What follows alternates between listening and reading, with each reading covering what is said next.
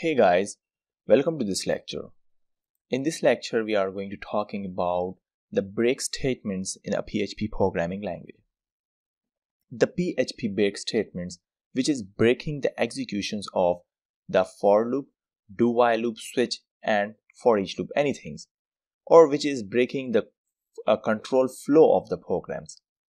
The break is a keyword which is immediately ends the executions of the programs or execute the loop or switch structures. It's break the current flow of the programs at the specified conditions and the program controls which resumes at the next statements or outside the loop. Let's just see how we use the break statements right here. We already studied about the break statement, or we already used the break statements, but here I will give you the complete knowledge about that. So here I just write for I which is equal to 1. Then here I just write I which is less than or equal to, here I just write 5. And here I just write I plus plus. Sorry, this is I plus plus right here. Now here you will see that after that I just write echo, and echo here is, let's suppose here I just write that this is I, and here I just use a break statement. Okay, here you will see that. Now after that here I just close this code and I just go to the if statement. So if here I just write if I, and I which is equal to, here I just write 2. Okay, which means that if I reach the statement 2, so simply you have to break the program. Okay, so here what is the flow of this break statement?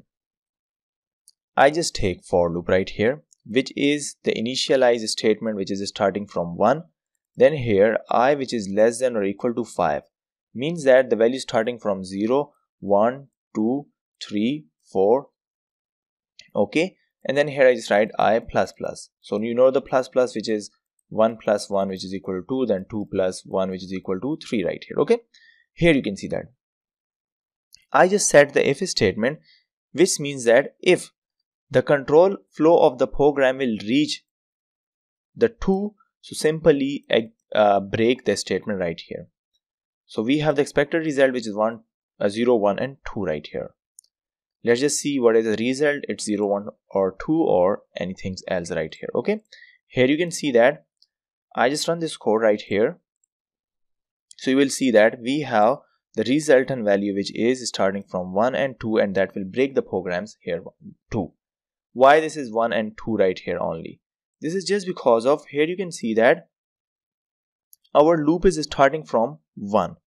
Okay, so here we have only 1, and when it's reached the loop at 2, so simply that program will be break right here.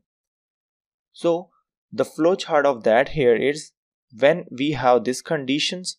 Let's suppose we have these conditions right here, and if we run these conditions, so if this condition is true, so simply that will execute the result.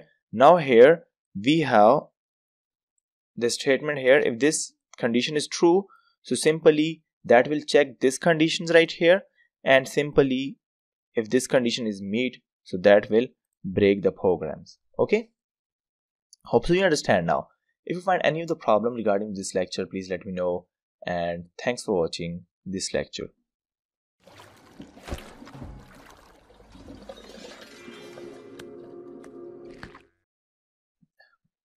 Hey guys, welcome to this lecture, and in this lecture we are going to talking about the continuous statements in a PHP programming language. The continuous statements, which means that like our break statements, when we are breaking our programs at the certain conditions, so with the help of continuous statement we are continue our flow of programs from the certain conditions. Let's just take our old examples right here. Okay, here you will see that firstly we have the certain conditions which is like I which is equal to 1, then I which is less than 5, and here I plus plus. Here we have the echo statements right here, and then here you can see that our programs here will be terminate after reaching these conditions. Okay, now here you will see that if the program is reached at this condition, so simply you have to continue the statement right here.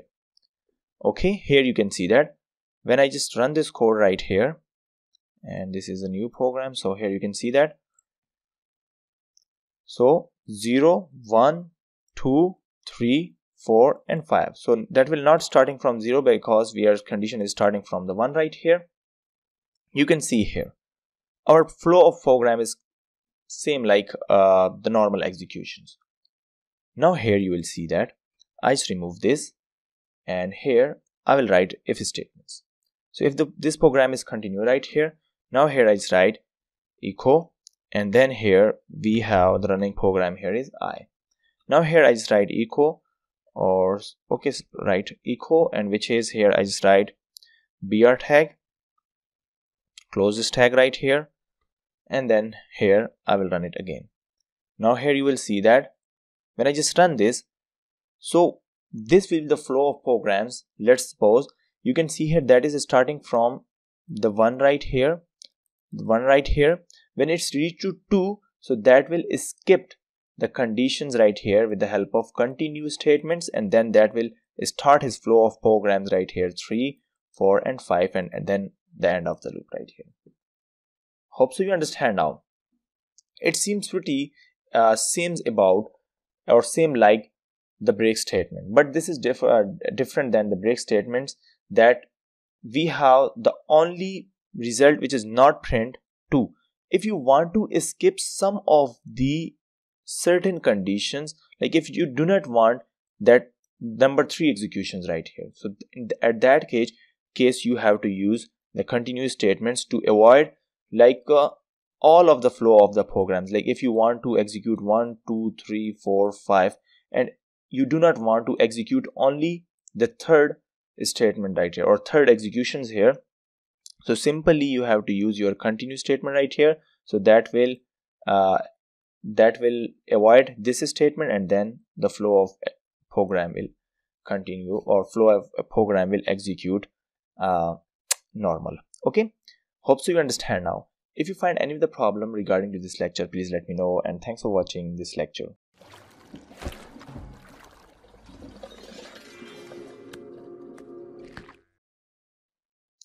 Hey guys, welcome to this lecture, and in this lecture we are going to talking about the math functions in a PHP programming language. PHP provides many predefined math constraints and the functions that can be used to perform the mathematical operations. We have the different kinds of math functions, where we have the ABS functions, which is always takes or return absolute value at the positive numbers. Then we have equals functions, which is return the arc or cosine of the numbers. Okay, and also we have some kind of CIL functions, which is take, you may say that the functions round functions up, that will take the rounds values. Okay, round about the values, like you have 3.3 values, so that will take 4 values. Okay, and you also have the floor divisions as well. Here in this lecture I will talking about the ABS functions, which is always taking the positive numbers. Let's suppose here I'm just writing echo, and then here I just write the function which is the ABS functions. So I just tell you about that will always take the values as the positive. So you can see here, so when I just run this code right here, let's just see, you can see here that value will be the -7, so that here this value will take here the 7 only. Now here I just go to add some of the other values, like this is 7.6. so when I just run this code right here, so you can see here this is 7.6 right here, which is taking the positive values right here. Okay, and here this is the concatenations of, and this is the concatenations of the br tag right here. Okay, and this is the br tag here. Hope so you understand now. So that will simply give us the single line breaks right here. Now here we have CIEL function, so which will take the roundabout values, and here you can see that CIEL functions, which will always take the roundabout the values here. Okay, so let's just see how. Sorry, that is CEIL functions. Okay, which is take roundup functions. Okay, here you can see that. So this is narrow right here, which is in line number 11, where we set this into the before this BR tag here. So just leave it. Now just turn back to the example, and now here I just write this is, let's suppose we have the value which is 4.6, and then we also have the values which is 5.6 as well. Let's just see how this variable take these values at the roundabout. So here we missed some of the parentheses right here, and now sorry for that, and now let's just go to the output of that. Here I just run this code into the browser and run it again. So the output here is, you can see that is 7, then 7.6, then here you can see that we have the value is 8, 5 and 6 right here. Okay, now here you can see that I just copy paste it right here, and then I will write here, here and here as well. Okay, now I just go to the browser and refresh it again, so you will find these values right here. So this is, you can see that the two maths operations or two maths functions we studied about the PHP in this lecture. Hope so you understand now, and if you find any of the problem regarding to this lecture, please let me know, and thanks for watching this lecture.